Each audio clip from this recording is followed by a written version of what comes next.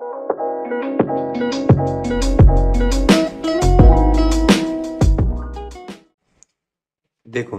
আজকের ভিডিওতে আমি বিজেটির বিআরইবি 2018 সালে আসা একটি কোশ্চেন সমাধান করব।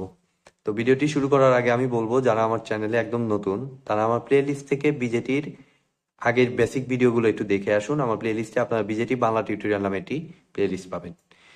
তো সেগুলো বুঝলে আমাদের কিন্তু এগুলো কোশ্চেন আসলে সমাধান করা কিছুই না।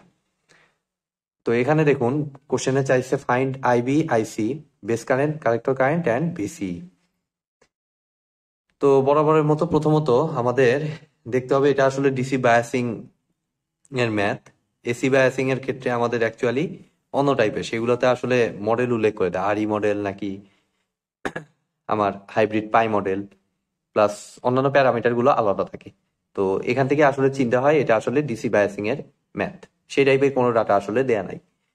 তো এটা ডিসি বায়াসিং, যেহেতু ডিসিতে ক্যাপাসিটরের কোনো অস্তিত্ব নাই, দ্যাট মিনস এই ব্রাঞ্চটুকু out, open circuit ডিসিতে capacitor out করে দেই, ছোট করে নেই, এখানেও তাই, ক্যাপাসিটর আউট, তাহলে সার্কিট একটু ছোট হইল। এবার আর একটি ব্রাঞ্চ একটু খেয়াল করব, সেটা হচ্ছে এখানে কিন্তু ট্রানজিস্টরের সাথে আমার ডায়োড মিক্সিং দিছে, বাট সুবিধা আছে, এই ডায়োড বিপরীত ভাবে কানেক্টেড। তো এর আগের ডায়োড ক্লাসে আমি হয়তো বলেছি কিনা, তবে একটা জিনিস আপনারা মাথায় রাখবেন যে ডায়োড যখন একই দিকে কানেক্টেড থাকে তখন সেটাকে আমরা বিবেচনা করি, সেটার ক্ষেত্রে আমরা বিবেচনা করি পোলারিটি। বাট দুইটা ডায়োড যখন অপোজিট ভাবে থাকে তখন সেটাকে আমরা ধরেই নিব হচ্ছে যে কোনো একটা ডায়োড রিভার্স বায়াসে থাকবে। ঠিক আছে, এই কথাটা আপনার মাথায় রাখবেন। একই দিকে থাকলে আমরা সেই ক্ষেত্রে পোলারিটি বিবেচনা করি, বাট অপোজিট ভাবে থাকলে এই দুইটা যে কোনো একটা ডায়োড আসলে রিভার্স বায়াস হবেই। তো রিভার্স বায়াস মানে ওপেন সার্কিট, দ্যাট মিনস পুরো সার্কিটটাই আসলে ওপেন। তাহলে এই জায়গায় যে কোনো এক জায়গায় হয় এই সাইডে ওপেন, নয়তো এই সাইডে ওপেন, যে কোনো এক সাইডে ওপেন হতে বাধ্য। দ্যাট মিনস এই ব্রাঞ্চটুকুকে আমি সিম্পলি ওপেন করে দিতে পারি। ঠিক আছে, ওপেন করার পর আমাদের প্লাস 20 ভোল্টের সাথে কানেক্টেড, দ্যাট মিনস এটাকে আমি এভাবে আঁকাইতে পারি। দেখুন, প্লাস দিয়ে এদিক দিয়েও দিতে পারি, এদিক দিয়েও দিতে পারি, আপনার খুশি সেটা। প্লাস প্রান্তটা এখানে কানেক্টেড ভোল্টেজ সোর্সের, আর 20 ভোল্টটাকে আমি সরাসরি কমন গ্রাউন্ডে পাঠিয়ে দিলাম। ঠিক আছে, এখন দেখুন, এটা আসলে দেখতেই পাচ্ছি অ্যারোটা এদিকে, দ্যাট মিনস এটা এনপিএন ট্রানজিস্টর হবে। দ্যাট মিনস পজিটিভ থেকে নেগেটিভে যায়, মিনস এটা পি, এটা এন, এটা এন, এবং এটা হচ্ছে আমার কালেক্টর, এটা ইমিটার, এবং এটা বেস। তো প্রথমত আমাদেরকে ধরে নিতে হবে এটা হচ্ছে অ্যাক্টিভ মোড। অ্যাক্টিভ মোডে ধরে নিয়ে আমাদের দেখবো কন্ডিশন অনুযায়ী এটা ফিল আপ হয় কিনা, সেই অনুযায়ী আমাদের ডিসিশন নিতে হবে।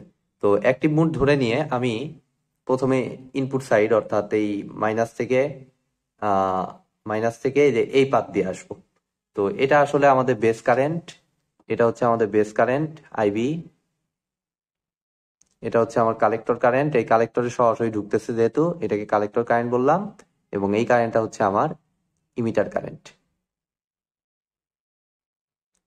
তো ইমিটার কারেন্টে কিন্তু আরেকটু সিম্পলিফাই করতে পারি, 1K প্যারালালে আছে মানে 0.5K, এই দুটাকে প্যারালাল ইকুইভ্যালেন্ট ফেলে সেই 0.5K এর সাথে 0.5K মিলায় জাস্ট আমি এত কিছু না রেখে একটা 1K দিতে পারি, যেহেতু 0.5 আর 0.5 মিলায় 1K, তাহলে আর একটু ছোট হইল।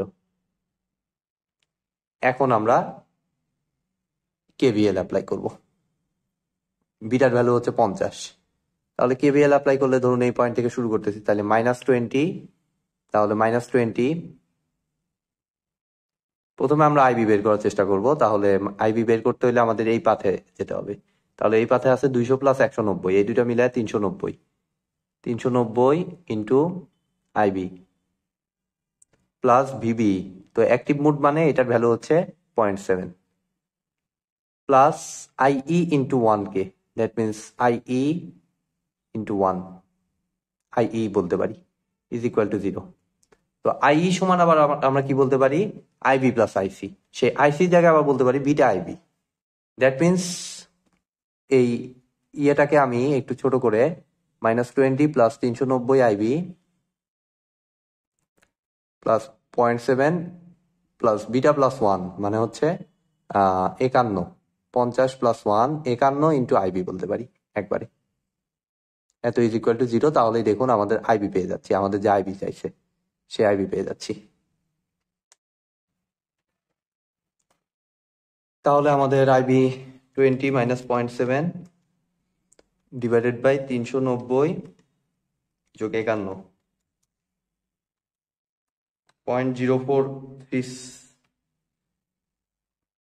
0.0436 মিলি অ্যাম্পিয়ার। অবশ্যই মিলি অ্যাম্পিয়ারে আসবে, কারণ প্রত্যেকটা রেজিস্টর আমি কিলো ওহমের চিন্তা করছি, সেই কারণে আমাদের এটা মিলি অ্যাম্পিয়ারে আসবে।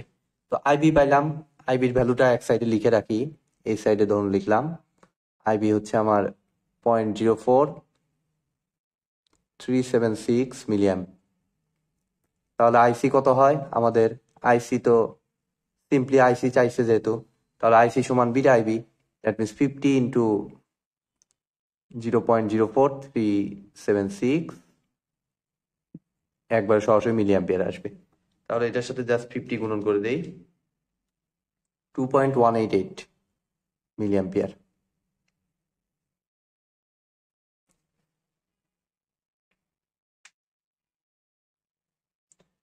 আইবি আইসি দুইটাই পাইলাম, এবার আমার লাগবে হলো ভিসিই।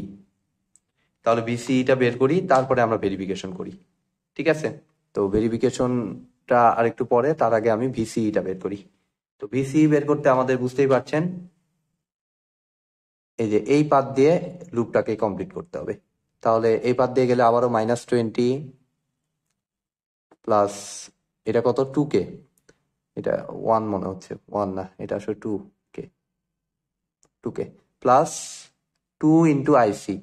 তো আইসির ভ্যালু কত আমাদের? 2.188 মিলি অ্যাম্পিয়ার প্লাস ভিসিই, যেটা কিনা বের করতে হবে আমাদের, প্লাস হচ্ছে আইই। তো আইইর ভ্যালু হচ্ছে আমাদের beta plus 1 into IB.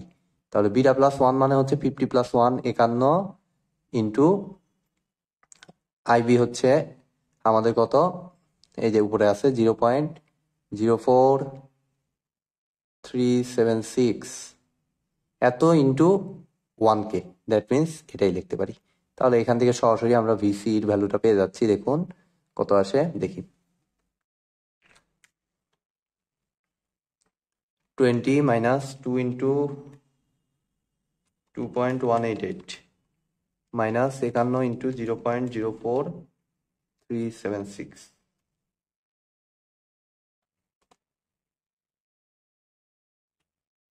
13.39 something এত ভোল্ট ভিসিও পেয়ে গেলাম। তো আমাদের অ্যাজাম্পশন অনুযায়ী মোটামুটি সবগুলো ভ্যালুই পাইলাম। এবার আমরা চেক করব আমরা যে অ্যাক্টিভ মোড ধরে নিছি আসলেও এটা সঠিক কিনা। তো অ্যাক্টিভ মোড হতে হলে আমাদের কন্ডিশন হচ্ছে ভিবিই তো পজিটিভই, তাহলে ভিবিসি কে আসতে হবে নেগেটিভ। যদি ভিবিসি নেগেটিভ আসে তাহলে আমাদের অ্যাজাম্পশন রাইট।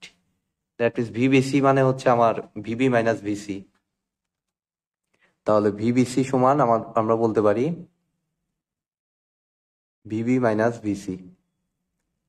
তো ভিবি মানে হচ্ছে আমাদের 20 ভোল্ট থেকে দেখুন এই ড্রপটার পর যতটুকু অবশিষ্ট থাকে সেটাকে আমরা ভিবি বলতে পারি, অথবা এই সাইড থেকেও চিন্তা করা যায়, যেভাবে আপনারা দেখুন।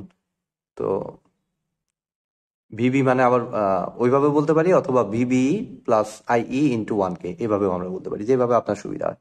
তো আমি উপর থেকে আসতেছি 20 মাইনাস 20 ভোল্ট ছিল, সেখান থেকে ড্রপ হয়েছে 200 প্লাস 190 390, তাহলে 390 ইন্টু আইবি কত, ওইটা যেহেতু বেস কারেন্ট 0.04376 মাইনাস ভিসি মানে হচ্ছে 20 ভোল্ট থেকে এই রেজিস্টরের ভিতর দিয়ে যতটুকু ড্রপ হলো সেটা মাইনাস করলেই ভিসি পেয়ে যাবো।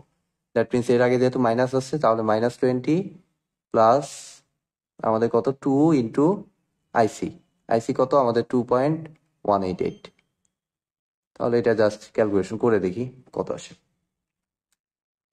তাহলে 2 into 2.188 minus 390 into 0.04376 minus something আসছে। এনপিএন এর ক্ষেত্রে ভিবিসি কে মাইনাস হইতে হবে অবশ্যই, তাহলে আমাদের অ্যাজাম্পশন রাইট, অর্থাৎ যেহেতু ভিবিসি মাইনাস আসছে, ভিবি প্লাস এবং ভিবিসি মাইনাস আসছে, অতএব আমাদের অ্যাজাম্পশন রাইট, অর্থাৎ এটা বেসিক্যালি অ্যাক্টিভ মোডেই কাজ করবে এবং যে ডাটা চাইছে সেই ভ্যালুগুলো হচ্ছে এগুলো। তো আজকের মতো ভিডিওটি এ পর্যন্তই। ভিডিওটি যদি ভালো লেগে থাকে অবশ্যই ভিডিওতে একটি লাইক দিবেন, বন্ধুদের সাথে বেশি বেশি শেয়ার করবেন, আর চ্যানেলে নতুন হয়ে থাকলে অবশ্যই চ্যানেলটি সাবস্ক্রাইব করবেন। ধন্যবাদ।